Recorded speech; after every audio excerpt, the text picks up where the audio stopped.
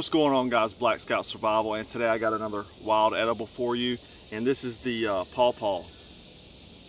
And the Paw Paw is one of the largest native fruits in the United States. You know, a lot of apples, oranges, all that kind of stuff, a lot of them were brought over, but this is one of the largest. Actually, a lot of Native Americans lived off these. This is found in the eastern woodlands. A lot in the southeast, and it also was a favorite meal for or favorite treat for George Washington and Thomas Jefferson. They actually really loved chilled pawpaws. Now, they really enjoy a good rich soil. You find them a lot of times on in the stream beds.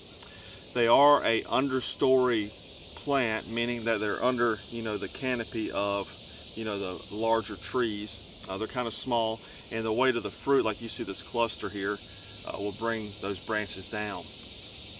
Now, sometimes you'll find single ones like this on trees. I found this singly, and then sometimes you'll find huge clusters like this. Now, their leaves, they have huge leaves, and that's because they are understory trees, so all the other larger trees are getting the majority of sunlight, so they have to have these large leaves to capture that sunlight as an understory plant.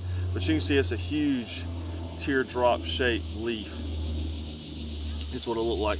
Now these are kind of they're not really ripe quite yet. The best time to find them is into August, September, fall time, in the summer, fall time. And you do really have to fight for them because animals love them. Deer, squirrels, all that kind of stuff. I mean, they'll eat them up. I actually found a ton of them, this cluster, and a few of them that were not disturbed. But I tell you, I had to check a bunch of trees to find these. It was probably 1 out of 10. So you can tell they're still kind of green. Once they start getting dark, they do bruise these. You can see some bruising on here. Once they start getting, like a darkish brownish yellow color, that's when they're really good to go. But anyhow, we'll take a closer look up, cut them in half, and show you guys. So pawpaws, they can be eaten raw or cooked, and basically you want to get them green like this and let them sit out for a few days, and before you really start eating them. But it kind of has a custard inside. Has these huge seeds there. Yeah, kind of custardy texture. It's really good. It tastes like a cross between like a banana and some kind of tropical fruit.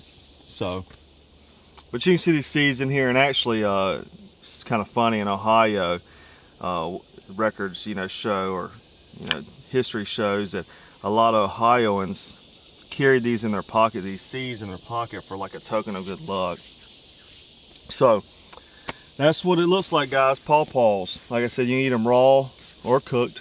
They're delicious. I get them whenever I find them, and I'll throw them in the kitchen and eat them whenever they turn ripe, and enjoy them. It's free food. So like you said, you're in a survival situation, it doesn't matter, man. I'd eat it green, whatever, so you gotta do whatever you gotta do. So, but anyhow, guys, hope you enjoyed it. Please make sure, as with any wild edible, make sure you consult with a local expert, and please subscribe to our channel. We put out a few new videos every week, and as always, thanks for watching.